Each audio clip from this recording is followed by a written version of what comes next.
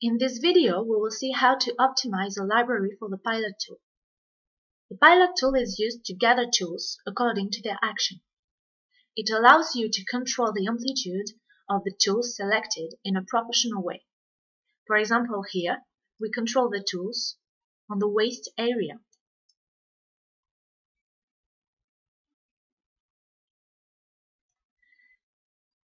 The amplitude of each tool weighted with the pilot ratio appears in red in the addition area of the pilot tool. Each amplitude can be modified directly from the addition area.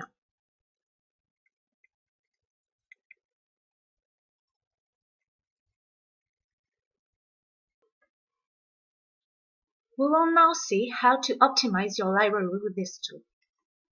I will now open a library which is not organized with pilot tools yet.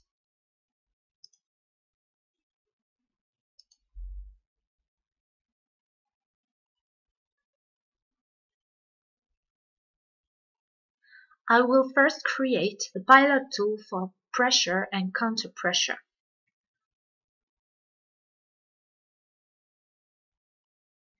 We advise you to first rename the pilot according to its function.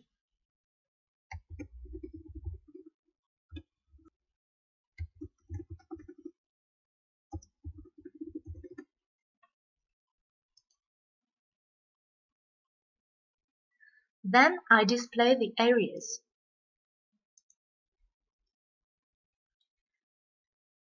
By clicking on the area, I can identify it and drag and drop it in the pilot tool.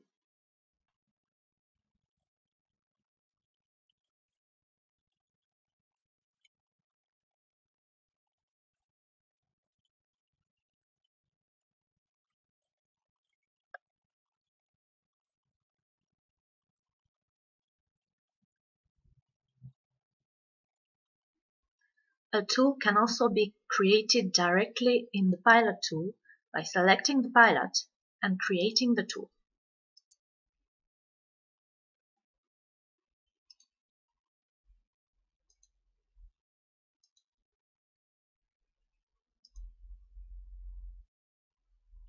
You can now see the effects of your pilot tool.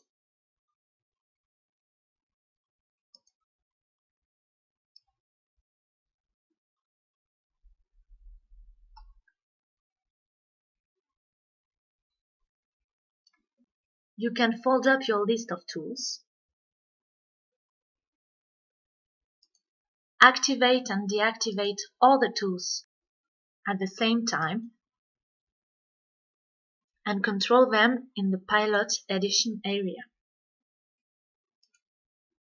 The tools that can be managed by the pilot are the areas, the modeling tool, the bend tool, the radius, the twist tool, the elongation tool, and the shift tool.